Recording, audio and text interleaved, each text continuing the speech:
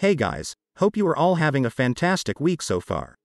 One of the more popular topics of conversation these days is in regards to the affordability issues that people are experiencing when they want affordable housing. I did some digging and found that the current state of the housing market is the most unaffordable it has been since 1984, according to one measure, as purchasing a house now requires a significantly larger portion of people's income. Unfortunately, this lack of affordability is not expected to improve in the near future. In recent weeks, U.S. home prices have risen for the first time in months, and the 30-year fixed mortgage rate has reached a 22-year high of 7.23%.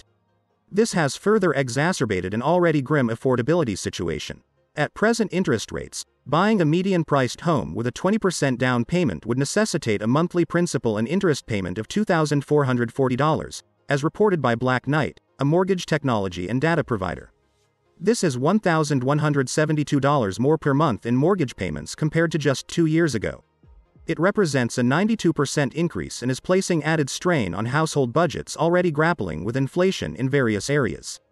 Currently, Black Knight states that 38.6% of the median household income is required to cover the monthly payment on the average home purchase, making housing the least affordable it has been since 1984. Andy Walden, Vice President of Enterprise Research and Strategy at Black Knight, points out that bringing home affordability back to its 25-year average would require a combination of factors, such as a significant decline in home prices, a substantial reduction in mortgage rates, or a substantial increase in median household incomes. The term affordable can vary depending on an individual's resources, but housing policymakers typically consider anything requiring more than 30% of household income as unaffordable.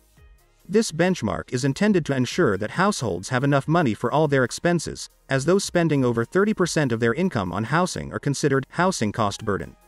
Over the past few years, rising housing costs and stagnant incomes have increased the financial burden on many households.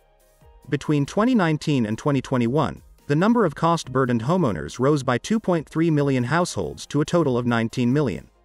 This includes 8.7 million people, or 23% of all homeowners, who were severely cost-burdened, paying over half their income toward housing. The number of cost-burdened renters also increased by 1.2 million households to a record 21.6 million between 2019 and 2021. These affordability challenges continued in July as rising mortgage rates and low housing inventory pushed prices higher. Edward Seiler, the Mortgage Bankers Association's Associate Vice President for Housing Economics, noted that mortgage rates above 7% and expected to remain above 6% by the end of the year will continue to pose hurdles for prospective homebuyers. Moody's Investors Service predicts that U.S. homebuying costs will remain elevated through at least 2024. This could lead cash-strapped households to reduce spending on new homes and discretionary purchases, shifting demand toward rentals and lower-cost housing. Home buyers have already demonstrated sensitivity to interest rates, with existing home sales hitting their lowest levels when rates exceeded 7%. Applications for home purchase mortgages dropped to their lowest level since April 19, 1995 as a result. The persistent low inventory of homes on the market is a contributing factor, as many homeowners locked in historically low mortgage rates of 2% or 3%. This has discouraged them from selling and buying new homes. According to Black Knight, nearly half of all mortgage holders have rates of 3% or less, and over 90% have rates of 6% or less. Joel Kahn, MBA's Vice President and Deputy Chief Economist, pointed out that the combination of low housing supply and high prices is further hindering affordability for buyers. Unfortunately, the prospect of sellers returning to the market in significant numbers remains uncertain, even as interest rates have fallen below 6% earlier this year. It may take years before home affordability returns to more normal levels due to the current lack of inventory and affordability challenges. This is not new. Last year I devoted a lot of time into talking about the lack of affordability that would arise even if housing prices cooled down, which they have. As research firm Capital Economics said, given that we are unlikely to see an improvement in affordability anytime soon, many buyers will be priced out of the market while others simply be unwilling to make a purchase. As bidders become scarcer, market power will shift further from sellers to buyers.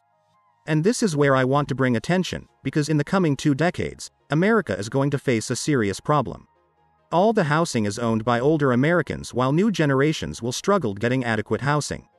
Check this out, Andy Walden, who is Vice President of Enterprise Research and Strategy at Black Knight said, and I quote, "To put today's affordability levels in perspective, It would take some combination of up to a 28% decline in home prices, a more than 4% reduction in 30-year mortgage rates, or up to a 60% growth in median household incomes to bring home affordability back to its 25-year average. So unless that by the grace of a divine higher power wages are increased 60% without an increase in housing, America will face a housing crisis. Canada somehow is worse, with the average home costing about 20% higher than the US while wages at 65% lower.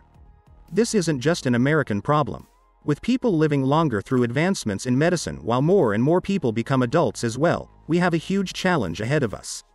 The most obvious answer to the housing problem is simply the expansion of housing development in areas that see the most growth, but as you might already know, that obvious remedy to a growing problem has now been made a divisive and political issue as well.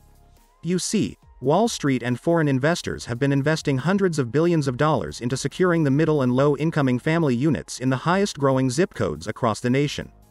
Their ability to yield high return on their investment resides on keeping the supply of available homes limited. Remember, this falls back on fundamental economics. The more scarce supply is, the higher the demand and the higher the price you can bargain.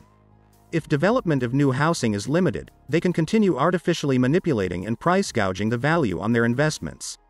They aren't even selling, but they surely can raise those rents. In the past 5 years, rent in the biggest across America have risen significantly, sometimes more than double.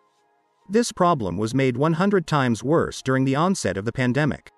I read a recent research based on data from the Household Pulse survey by the U.S. Census Bureau that revealed that households that had lower incomes, lower education levels were the most likely to fall behind on rents.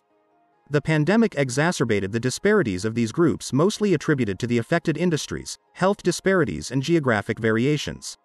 To me, this was an interesting finding because health problems and buying power are both becoming serious problems in contemporary society. We know obesity is on the rise. We know inflation has everyone barely surviving, having to rely on credit card debt to pay off basic things like rent and electricity. If we saw these groups more deeply affected 3 years ago, what does that say when these trends continue to grow over time? There are also many other studies that found Hispanics, Asian and Black households pay more for subsidized housing. Hispanic subsidized renters pay 25% more and Black and Asians pay 17% more. As the housing affordability problem worsens, so will these racial disparities worsen as well, which will bring further conflict, which I have no doubt politicians await with open arms to use as ammunition to further divide the country and remain in power. In many other videos, I am always asked what can be done about this. It's hard to provide a variable solution as the problem is very broad, but I can think of various starting points. First and foremost, restricting predatory real estate practices and evictions seems like the first step. Wall Street loves to nickel and dime everyone, and it's time to put a stop to it. Restricting them to not be able to buy housing real estate sounds like a good starting point, or at least, limiting the amount that they can buy. Also, ensuring there are laws that protect tenants is incredibly important as well. Tons of practices are used to price gouge and then evict tenants, and that has to stop. I think revising property tax codes to reduce burden on families is another big plus. America has this weird obsession with raising taxes without really improving the quality of life people enjoy. I think property tax codes need to be reduced or be eliminated altogether for families across the nation. After these basic issues are resolved, I think the ball of discussion kinda shifts to how to increase economic security for families. Obviously, tackling that issue engulfs a larger discussion about the potential need for universal income and highlights broader problems with wage stagnation, so it becomes a much more complex issue, of course. But still, I think we can all agree that the housing problem affects us all. If you are a middle or older aged person, you definitely feel for your children, and if you are part of the new generations, you definitely are freaking out about the lack of enough housing available and lack of income to afford it. And that's where I'm going to wrap things up. Thank you for watching this video through its end. Let me know your thoughts down in the comments below. Come check out my Discord, we have tons of content there for you guys. As always, have a great rest of your day and to the moon.